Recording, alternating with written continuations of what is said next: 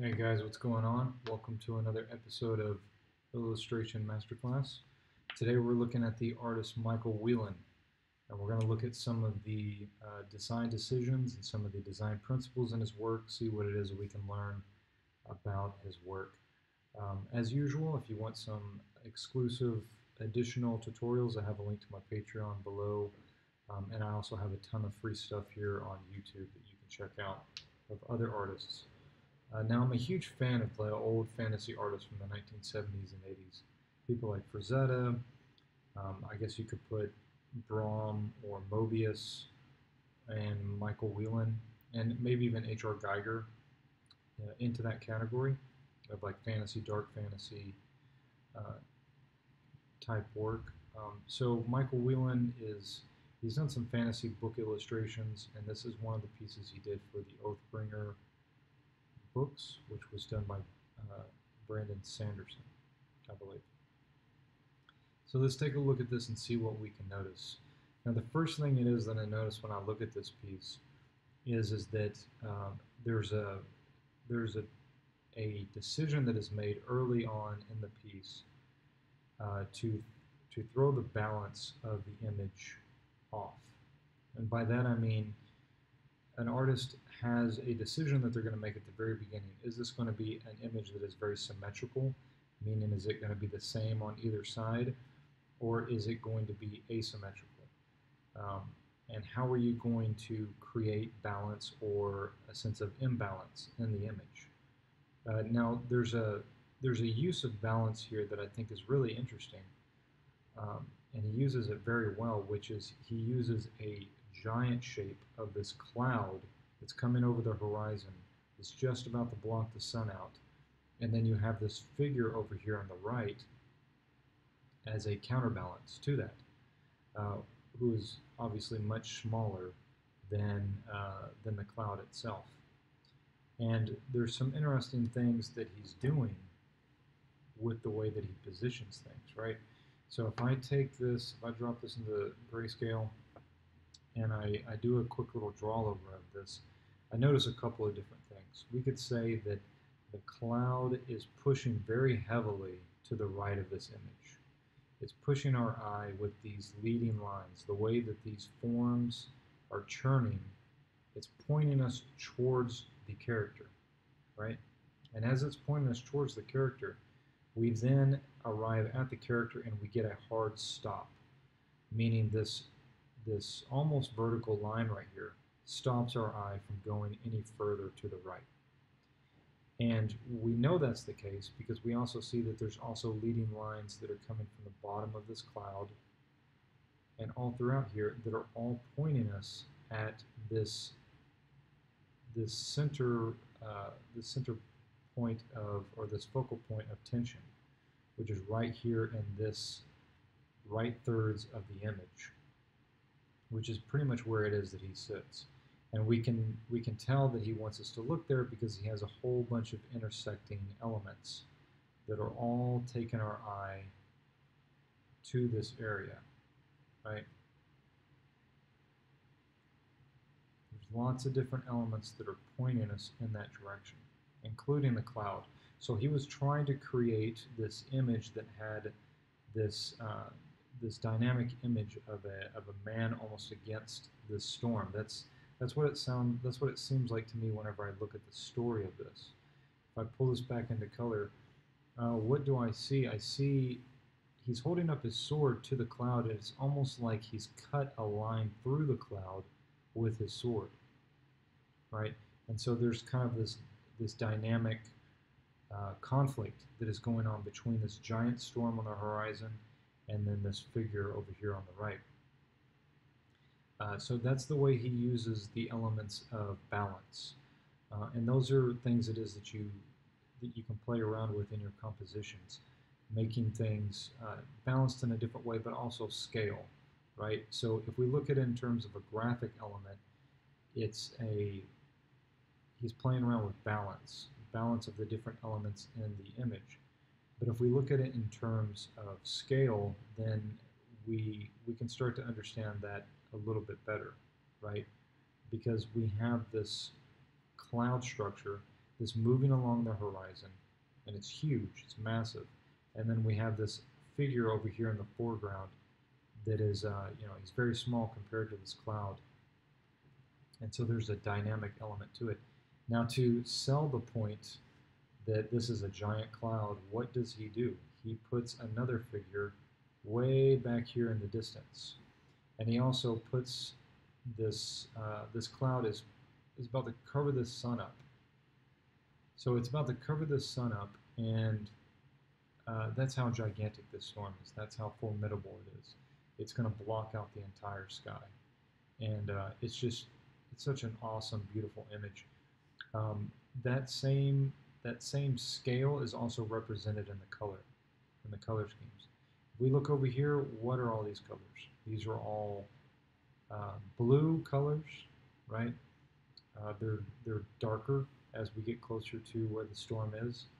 And then as we get to the actual storm, we have this ominous light from the lightning that's inside the eye of the storm as it's coming over the horizon. And then over here on the right side, we have this sunlit scene that is being engulfed by this giant cloud, by this hurricane-like cloud that's coming over the horizon. And then down in here, he's mixing these colors of these red and orange that he puts here. He puts red and orange over here, and then he puts this blue over here. And so it's creating this really interesting conflict, and he bridges those colors with purple and with this orange here in these other elements. Beautiful image. Let's go ahead and let's jump to the next one. I've only got two more for you. All right, so this one is,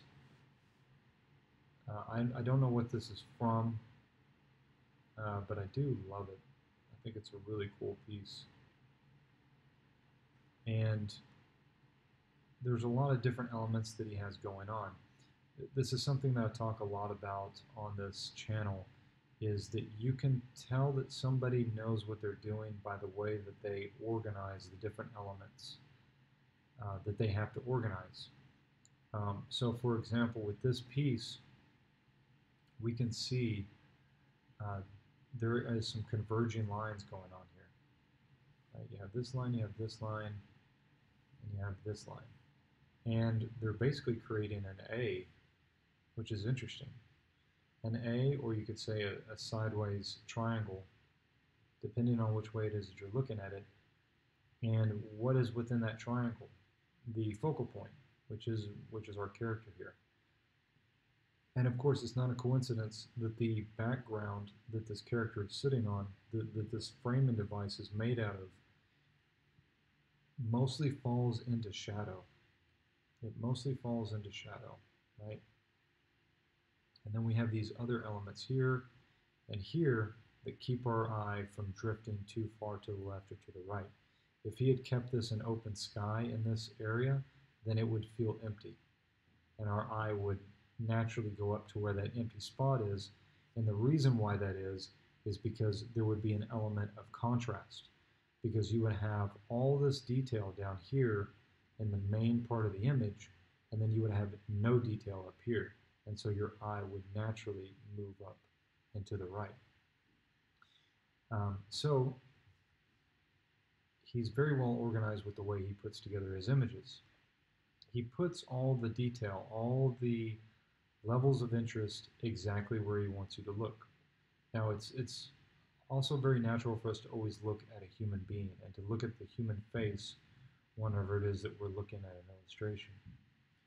So that's also something that plays into this. But notice that he himself is contrasting in terms of color to the background. These shadows that are cast on these pillars back here, these shadows are all in a dark blue, and he is in a red and white. That's what he's in. Okay, so let's go ahead and let's move on to the next one. This one, oh man, this is kind of where he starts to get into like the darker fantasy stuff. He has stuff that's like really inspired from like H.R. Geiger that I love. I'm pretty sure I've done a video on it before, but you know, he does a really good job of creating like these storytelling moments in his work that really draw you into it, and they make you wonder like, what is this story about? I don't know what this book cover was for. If you know, please drop a comment and let me know, because I have absolutely no idea. But it's very intriguing to look at because it gets you thinking about like what the story would be. Now, in terms of the design elements, there's quite a few design elements that are happening here that are really interesting. Um, it's really interesting that he has this very strong light shape up here. If we put it into grayscale, you know, we see this very strong light element here. And so he's wanting us to look up here.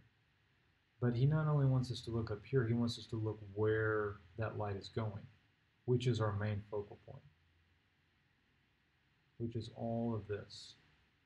And with that light and with the shadow that's casted on his back and the way it is that he drew the silhouette of this arch, the way it frames him, all of that is intentional. All of that is intentional. He's using this empty space in this arch in order to frame his focal point, which is this character. And really, it feels like the focal point or the story being told here is not so much the mummies, but it's this character's relation to the light that's coming through. It almost seems like he's in some sort of a hell landscape, and yet there is light, and the light is coming in like salvation is coming in and saving him from whatever it is that he's in. Now, if I drop this, if I take away my draw layer, I drop the grayscale, we can see that it's very much in a monocolor scheme except for him, which is another way it is that you draw attention to the focal point, is that you let everything else drop away in terms of color. You keep everything the same color. So he has oranges, but he also has like these browns in there. And even the mummies, you know, they look like they're more of a light orange color. And then he has these, you know, these darker blues on the figure. So anyway, guys, that's what I got for you today. I hope you guys get something out of this. If there's a topic it is that you would like for me to cover on my YouTube channel, please feel free to check it out. I'm an illustrator and a comic artist. I've got a couple of free comics that you can check out in the description box below if you'd like. And I really appreciate you taking the time to look at my work or to look at this tutorial. And you can check out my work in the description box below along with my social media links. Anyways, guys, thanks and take it easy.